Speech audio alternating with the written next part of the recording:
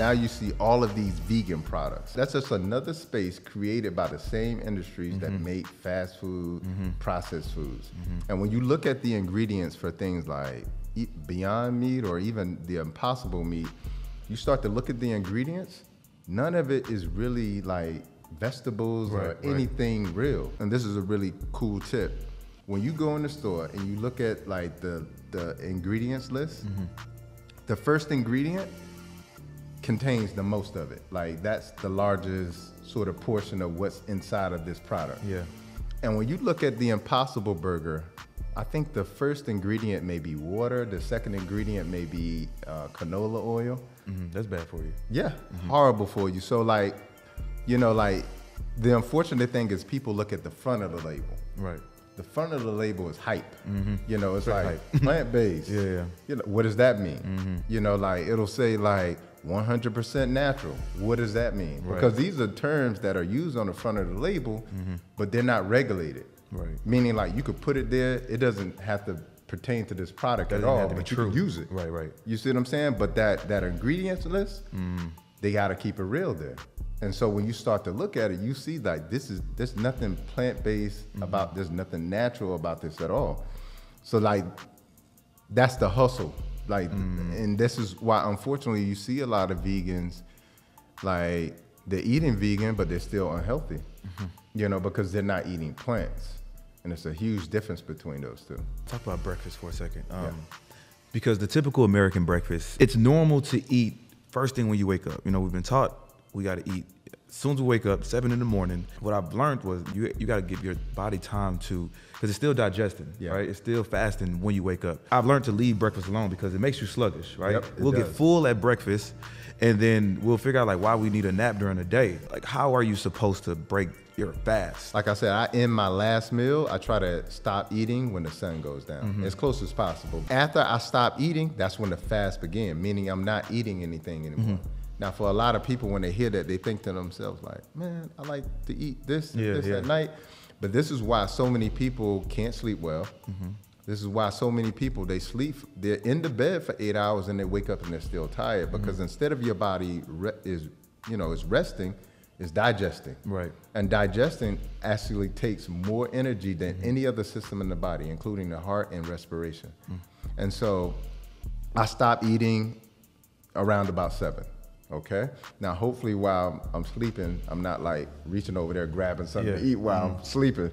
So I'm fasting during those 8 hours. All right. So I stop eating at 7. I wake up at 7. That means I've been, fasting for a considerable amount of time. What we want to do is extend it out a little bit longer. So I extend that out to 12, an additional 5 hours. And here's why that's so important. When your body is empty, your stomach is empty, when you're asleep, your body is going to be healing and repairing itself and regenerating. If you don't sleep well, if you always got food in your belly, there's no time to heal and regenerate because it's always digesting and breaking down food. It's good for food companies for you to eat a whole breakfast. Me telling you to extend your fast out means that you skip a meal. Right. Like that's bad for every part of the food industry. So that's pretty much why it's part of the culture. Now with restaurants too, right? That's not even the healthiest choice too. Like when you go to a restaurant, they have like poor foods, right? It's not the highest quality of chicken or fish or whatever the meat is. Like eating at restaurants is not healthy either. No, because when you think about it, like they're in the business of making money. Right. And when you're buying the highest quality of food, like, I mean, as an individual, you know that can hurt the pockets. Right. So think about it when you're buying high quality food for hundreds of people. And, most of the time when you look on the menu, like they're not bragging on the type of meat that they have. They're like, they're not, and if they're not, listen, if they were buying expensive meat, they would tell you they were, because it's a bragging right. So most people are buying like the bottom of the bottom. Because the bottom of the bottom. Yeah. And look this up. This is crazy. A lot of restaurants use what's called meat glue. You can buy this on Amazon. There's a glue. What you do is you take all the like missing and chopped up pieces of meat, and you can mix it up together and glue it together with meat glue and make a steak out of it.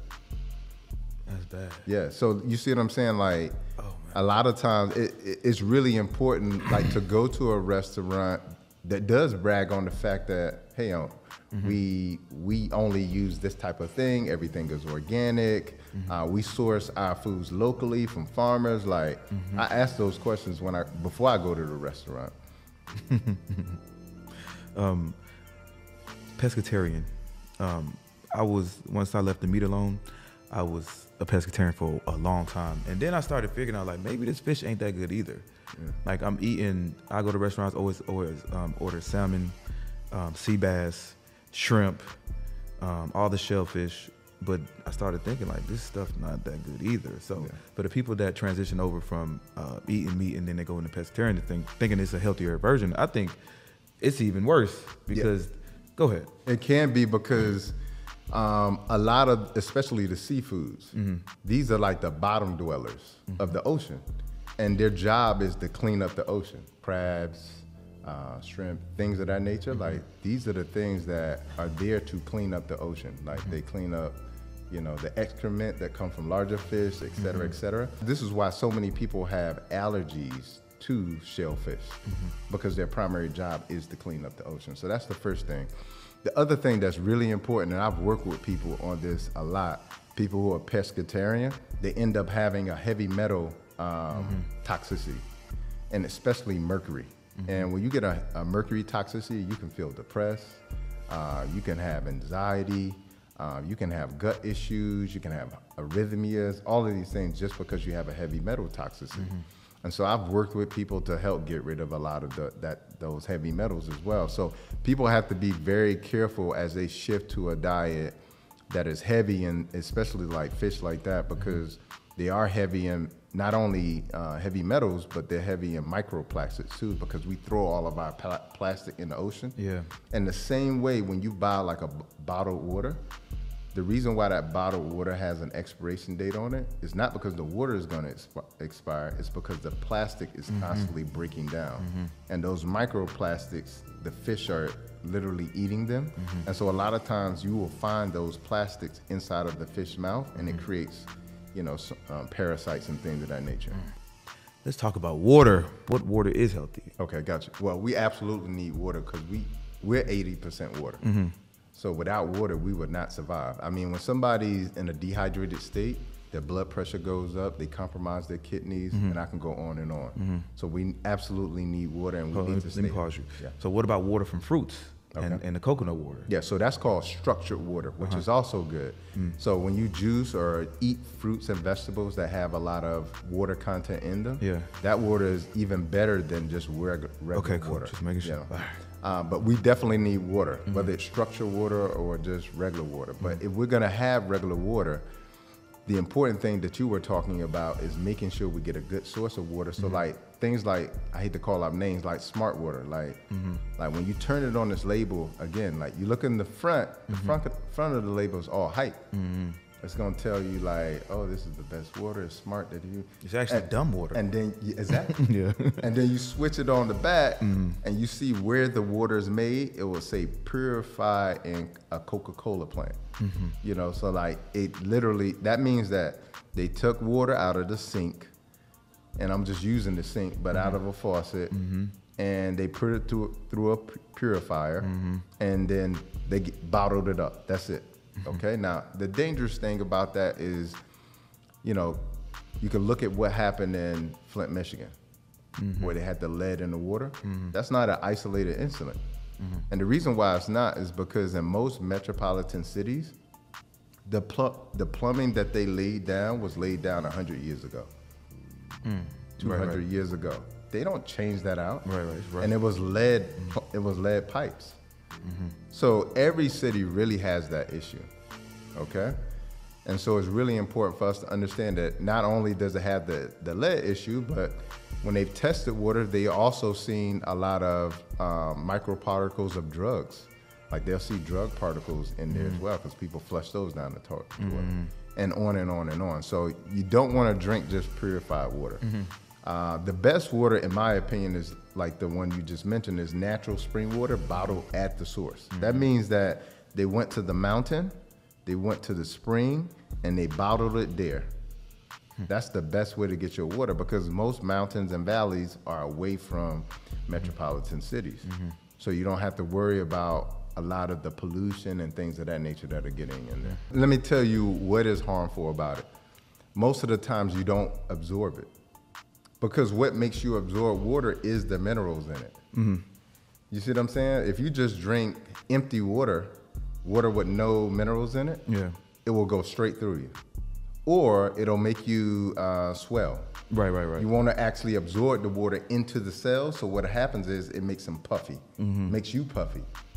So that's why it's so important to get high quality water, because a lot of people, especially in our community, are swole. They look puffy in the face, they look puffy in the legs, they look puffy in the abdomen. A lot of the times it's because the water isn't absorbing. You know what I'm saying? And then you put that on top of eating 70% of our diet is processed foods. You know, that food isn't absorbing because it's not real. So you put those two together, the water isn't absorbing, the food isn't absorbing.